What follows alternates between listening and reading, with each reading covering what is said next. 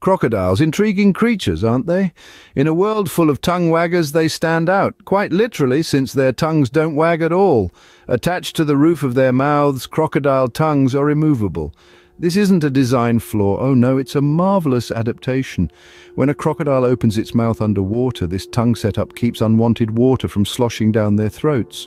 So, next time you're pondering life's mysteries, spare a thought for the crocodile, forever silent in the world's great chorus of tongues, yet masterfully adapted to thrive in its watery home. Until our next snippet of wisdom, remember there's always more than meets the eye in the animal kingdom.